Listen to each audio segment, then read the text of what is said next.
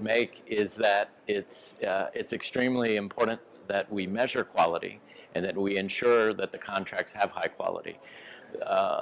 Index insurance is interesting and promising because it can actually induce people to make investments and improve their living standards in ways that they otherwise would not do. But obviously it's not sensible for someone to take additional risks if the insurance is not providing quality protection. So I think the most important thing we need to do is to start to measure that quality, and as we design contracts, that we look and see if indeed the contracts are providing the kind of quality that would allow individuals to prudentially take on more risk, to make investments, and to move themselves ahead.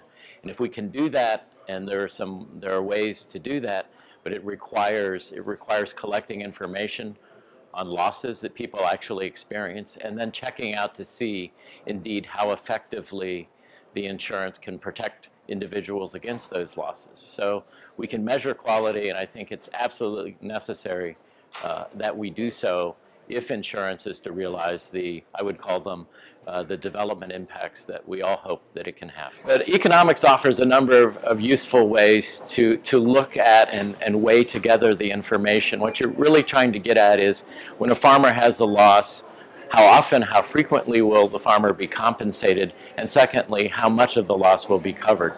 So you can basically take those pieces of information and weight them together into a measure that I like to call a reservation price measure of quality. The reservation price is simply the maximum price an individual could pay for an insurance without making themselves worse off. So it's a convenient, sort of simple measure that you can use.